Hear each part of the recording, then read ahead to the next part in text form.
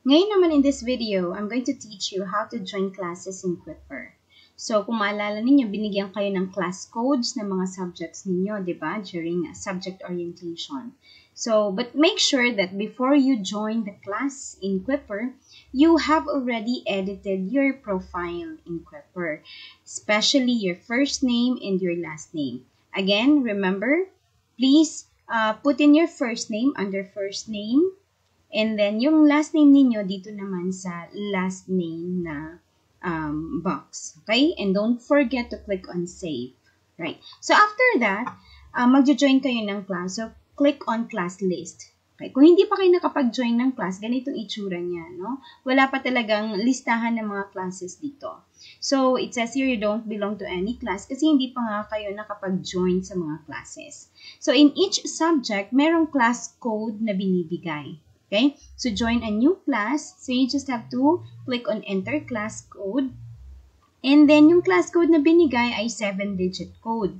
So halimbawa, kung sa Math 7 Adelpha, ito yung class code niya. I-type natin isa-isa. N3KH8D6. N, capital N, 3, 8, KH, capital K, capital H, 8, capital D, and then 6, right? So, yan yung class code. And you just have to click on submit. Pag sinubmit nyo, nakita nyo ang school, ganyan. Ang class name, ito yung klase, and then yung teacher. And then, are you sure you want to join this class? You click on join class. Ayan, loading si Quipper, and then it will tell you na andito ka na sa klase ng Math 7. Naka-join ka na.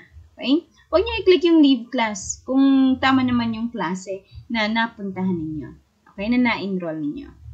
And then, sa math pa lang yan. Halimbawa, sa English, magjo-join ka ulit sa English. So, you just have to enter a class code again, and you enter here the class code for English, and then you click on submit. Okay? For another subject naman, kung halimbawa, like, meron kayong 9 subjects, so mag-enter kayo ng class code 9 times. Okay? Iba-iba yung class code per subject.